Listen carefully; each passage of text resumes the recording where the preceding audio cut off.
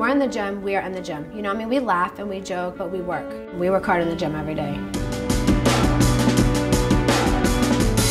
When Jessie first came to the gym, I was excited she came, but then I saw her do gymnastics and I started to panic a little bit. And I was just thinking like, oh, I hope I didn't make a mistake, you know. She just kept working in the gym and she was trying so hard. So I was like, you know what, like I'll give her a chance, we'll see what happens, and I'll put her out there. I just knew like that she could like get me to what I wanted to do. I just knew I had to be there.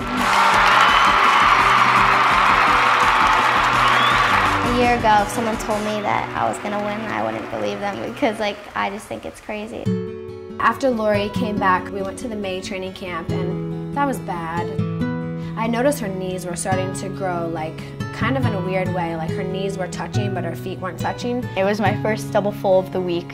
I landed short and twisting into the ground and I felt something pop on my knee. Wait, what?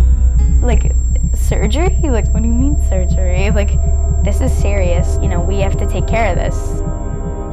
It was pretty disappointing to know that like, you know, I have another injury.